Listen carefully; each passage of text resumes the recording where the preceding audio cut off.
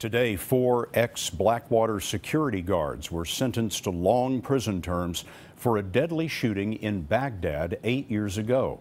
The episode caused an international uproar and raised questions about the U.S. government's use of private security guards in a war zone. Here's David Martin. One by one, the 4 Blackwater guards, their legs shackled, stood before a packed courtroom. Judge Royce Lamberth, his voice at one point breaking with emotion, pronounced their sentences. Life for Nicholas Slatten, who had been convicted of first-degree murder for firing the first shots in the 2007 shooting, which left 14 unarmed Iraqi civilians dead. 30 years each for Paul Slough, Evan Liberty, and Dustin Heard, all of whom had been convicted of manslaughter.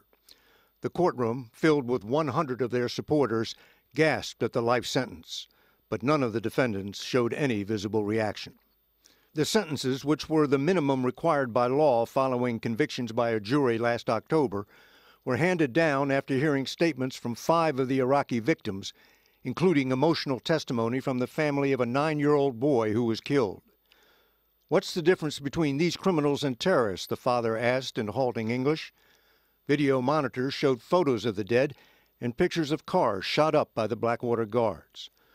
Lawyers for the defendants had asked the judge for mercy, arguing the mandatory sentences were intended for drug dealers and gang members, not security guards assigned to protect a State Department convoy in the middle of a war-torn city. But Judge Lamberth responded, "Based on the seriousness of the crimes, I find the penalty is not excessive." Choking up, the judge said it's clear that these fine young men just panicked.